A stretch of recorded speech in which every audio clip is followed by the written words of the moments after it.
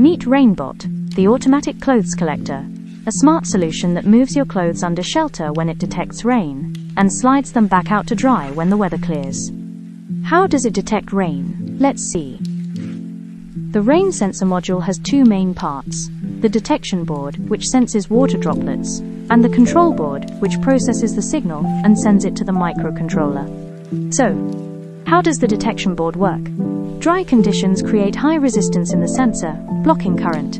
This maintains high voltage in the circuit, producing a logic 1 signal, meaning no rain detected. Rain creates low resistance in the sensor, allowing current flow. This drops voltage to near zero, producing a logic 0 signal.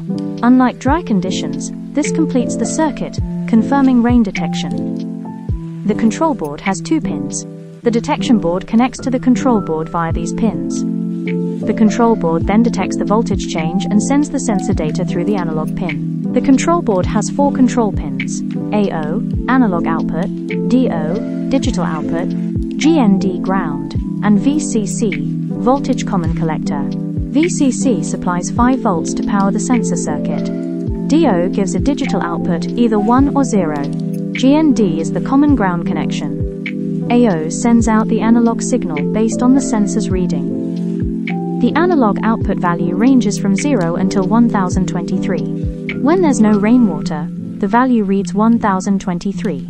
When rainwater is detected, the value drops below 1023. See this knob? It adjusts how sensitive your rain sensor is. Turning it clockwise increases sensitivity, letting the sensor detect even the smallest amounts of rain. The more you turn it, the more responsive it becomes to moisture. Turn it counterclockwise to the left to reduce sensitivity. Perfect if you only want it to react to heavier rain, not just dew or a few drops. What you will need for this project are YL83 rain sensor, which detects rain and sends signals to the microcontroller. Maker Uno RP2040, which acts as the main controller to run the system. SG90 servo motor, which moves the clothes under the roof when rain is detected. Male to female jumper wires, used to connect all the components together. USB-C cable, to upload the code to Maker Uno RP2040. And lastly, a computer with Arduino IDE installed, for writing and uploading the program to the board. Once you've gathered all the components, refer to this diagram to see how everything should be connected.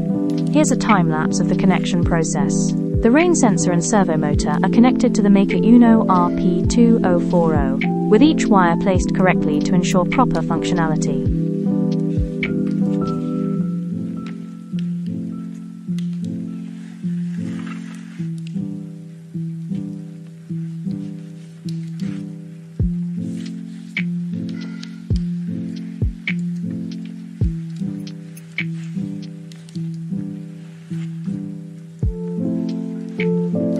Next is the coding section. The full code is available in the tutorial link in the description below.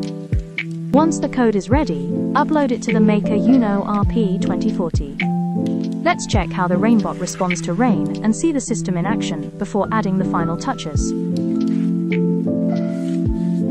Now that it works, the 3D printed house will serve as a protective casing. Get the STL file in the tutorial below, then 3D print it using your own printer or a local 3D printing service. Next, attach the servo motor to the side of the 3D printed house. This will control the movement of the RainBot's mechanism, allowing it to move the clothes under the roof when activated. Let's take a look at everything once it's all done and set up. Here's a close-up of the RainBot. This easy project collects clothes when it detects rain. Thanks for watching. Check the tutorial link in the description for more.